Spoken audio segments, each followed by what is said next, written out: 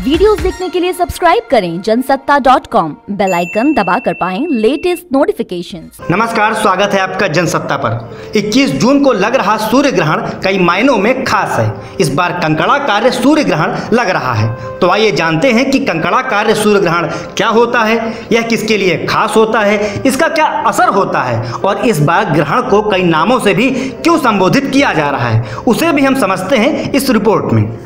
तो आचार्य गिरजेशधर के मुताबिक ग्रहण काल तंत्र साधकों के लिए बहुत ही श्रेष्ठ मुहूर्त माना जाता है। इस समय की गई आराधना का पूर्ण फल प्राप्त होता है एवं उद्देश्य में भी सफलता प्राप्त होती है। सूर्य, चंद्र और पृथ्वी तीनों जब एक सीध में नहीं होते, अर्थात चंद्र ठीक राहु या केतु बिंदु पर ना होकर ऊंचे या नीचे होते हैं, तब सूर्य का खंड ग्रहण होता है। और जब चंद्रमा दूर होते हैं तब उसकी परछाई पृथ्वी पर नहीं पड़ती तथा बिंब छोटे दिखाई पड़ते हैं। उनके बिंब के छोटे होने से सूर्य का मध्यम भाग भी ढकता है, जिससे चारों ओर कंकड़ा कार्य सूर्य प्रकाश दिखाई पड़ता है। इस प्रकार के ग्रहण को ही कंकड़ा कार्य सूर्य ग्रहण कहते हैं। शास्त्रों के अनुसार कंकड़ा कार्य सूर्य ग्रहण अमावस्या को ही पड़ता है और इस बार भी यह सूर्य ग्रहण आषाढ़ कृष्ण पक्ष अमावस्या यानी रविवार 21 जून को कंकड़ाकृत खंडग्रास सूर्य ग्रहण मृगशिरा एवं आद्रा नक्षत्र और मिथुन राशि पर पड़ रहा है। वहीं इस बार के सूर्य ग्रहण को वलयकार या कुंडल ग्रहण भी कहा जा रहा है,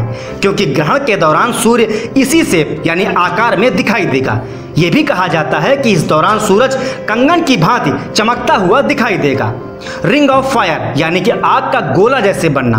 वलयकार सूर्य ग्रहण के कारण सूर्य के आगे चंद्रमा की आने की स्थिति है। इसके कारण सूर्य की किरणें धरती पर नहीं पड़ पाएंगी। इसी दशा को रिंग ऑफ फायर भी कहते हैं। पश्चिमी देशों में इस शब्द का काफी प्रयोग किया जाता है। तो इस रिपोर्ट में हमने आपको बताया कि कंकड़ा कार्य सूर्य ग्रहण क्या होता है। इसी तरह की दूसरी रिपोर्ट्स के लिए आप बने रहिए जनसत्ता के साथ। नमस्कार।